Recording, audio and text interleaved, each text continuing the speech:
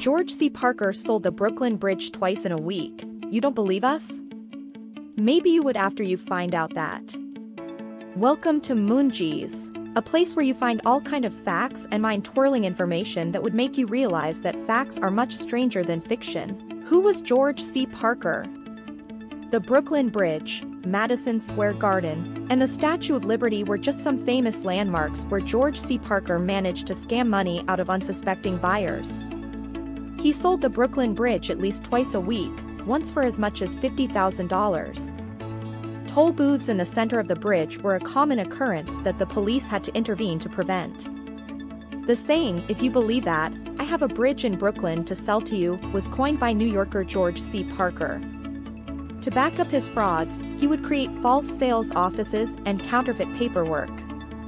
Ellis Island, where some immigrants arrived with money to invest in new businesses, was one of his favorite spots to identify rubes or victims.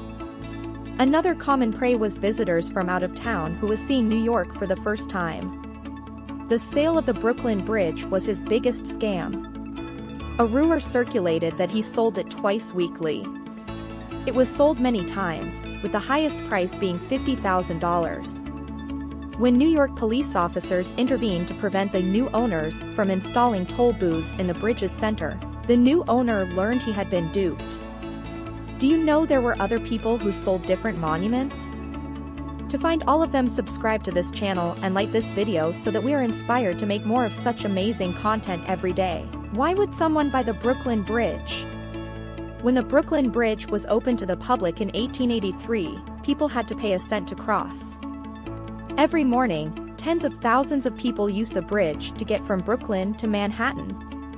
It used to cost 1 penny for pedestrians, 5 cents for a horse and rider, and 10 cents for a horse and wagon to cross the Brooklyn Bridge when it originally opened. There was a 2-cent fee for sheep and hogs and a 5-cent fee for cows. The pedestrian toll was finally abolished in 1891, after years of lobbying by local organizations and commuters.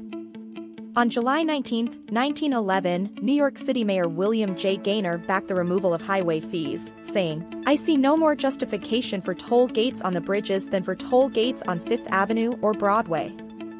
250,000 people crossed the bridge on Columbus Day, 1892, in honor of the quadricentennial of Christopher Columbus's arrival in the Americas.